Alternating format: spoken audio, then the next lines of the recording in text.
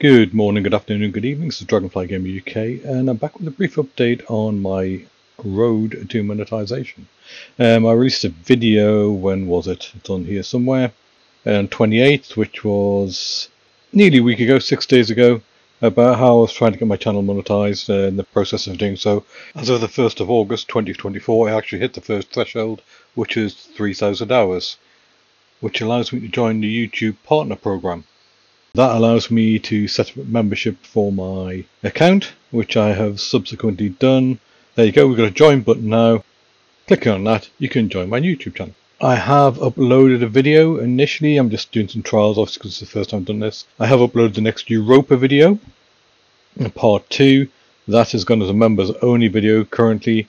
It will, in a day or two, be released for general viewing, but this is just for me at the moment. Trying things out. I will be uploading more videos as members only initially, with a delay between them then going live to the public. So if you become a member, you get to see these videos as soon as I release them, rather than having to wait 2, 3, 4, 5 days, however long I decide I'm going to do it for. But at the moment, yeah, there we go. I'm actually there. I've got my first target hit. So the next target is the AdSense, which means I need 4,000 hours, and I'm currently at 3,104. So in the last few days, I've actually grown quite quickly. To be honest, I've grown much quicker than I was expecting. As you can see from this, I've just put some additional. This is a graph I was showing last time. This is where I was as the 1st of the 8th when I hit monetization, so 2 days ago. I have put, I've still got the trend line in there, which is this line. I did a best fit from about the middle of April to now to give me this line just as a guide. If I go on the trend line, it's suggesting I will hit my 4,000 hours on the 1st of October now. However, the trend line is making that around about the middle of September. And to be honest, if you look at the hours growing, if you project that up, that's just kind of me messing around there. We're looking maybe the 3rd week of August, maybe before September. I don't know, we'll just wait and see, but it's certainly seen a spike in hours, and that was not due to the monetization video. I thought I might get more views than it did, but it hasn't. Fair enough, doesn't matter. This is due just to a general increase in the viewing hours from people.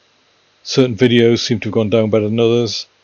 As you can see here, I've been getting 60, 70, nearly 80 hours viewing a day. That's a bit of a drop off. And it's coming back up again now, and that ties in with the release of these videos here basically. So that one, and this one, hopefully when it comes to public viewing, that'll get quite a few views. So yeah, thanks guys, thanks for your support. Like I said, I just wanted to give a quick update on that. It is worth the effort to keep going. Obviously I haven't made anything yet. If I go to my analytics, you can see estimated revenue 0. I've got no subscribers yet, so it's 0. And if you click on any of these videos, you'll see estimated revenue 0 on all of these. This was a bit strange, that got me on this one. I don't know. Well, I do know why. I think I had quite a big uptake, and I just flatlined, and that ties in with that. But the watch hours aren't too great on that one. So people like the thumbnail, I guess, like the text, but not so happy with the video. Don't know. Whereas this one, it's been a bit more consistent. It has dropping off. That's hopefully stop picking up again here. It looks like it's going to pick up. Impression click-through rate 5.5. Meh. I've seen better. Watch hour, average watch time, average view duration. So that one's up around 13.5, 14 minutes watch time. So hopefully things will improve. But that's it guys, just a quick update. People asked me to give them an update. I would give an update in a week or two, or when I hit the magic 4,000 hours. The actual signing up process was fairly easy. It flagged up straight away when I signed in.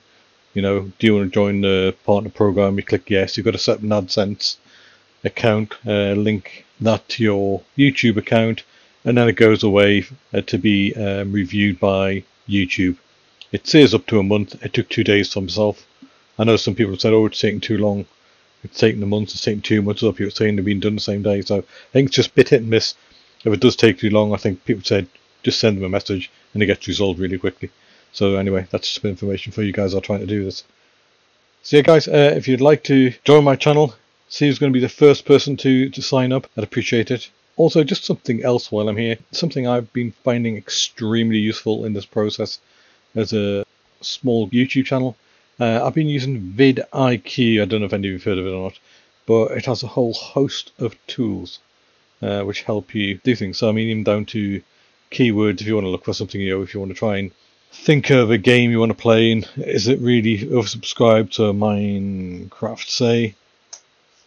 It tells you, yeah, that's it's quite a good high score for hits for a word. 22 million hits, but there's quite a lot of competition out there. That number's high. What you really want is high here, low here. Valheim again, 2 million, but it's only 65. The crust, so that's nearly half a million search requests, and the volume's really low. So it's things like that you want to look for. It helps with things like that. It helps with optimization of your channel, so it scores your title and your thumbnails on what they believe works. It's not 100%, I'll tell you that now, it's not 100%. It does go for really, wow, this is the best thing ever for your titles. And I guess it's a bit of clickbaity, but it needs to be. You're one of thousands of gamers out there. You need people to click on your channel to watch it. Obviously, there's a flip side of that. If they click on it and just leave, as I've done with this one here, this is the one that's flatlined. They've obviously liked the thumbnail, the title, they've clicked on it and haven't been so keen in the video. So then you get a really low watch rate from that. But this one's better. They've liked this one, they've clicked on it, they've watched more of it. But the title is quite low. It's 58 on there, but plenty of people have clicked on it. So it's all a bit trial and error, should I say. But there are lots of things on here to help you build your channel, should we say. A lot of good information, useful information. I find it very useful. It also has a plugin in YouTube, so that's a bit up here, which tells me various bits and things. So hours watched in the year, views per hour, views in the last 48 hours, current subscription numbers, and obviously as you roll the cursor over, it gives a little bit more information about that.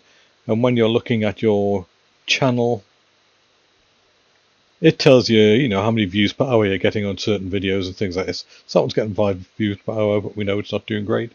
But yeah, so it just puts little bits and pieces like that, and you can click on it, and it'll give you more information. When you go in, there's some additional bits of information here, which you can use to help sort of look at things. So yeah, I find that really useful. I find vidIQ really useful. They also do a lot of online or YouTube videos themselves, trying to keep you up to date on what's going on with YouTube, which I find useful. If you're interested, there is a link in the description, and if I can, I will put a link up here. For now, guys, that's Dragonfly Gamer wishing you good night.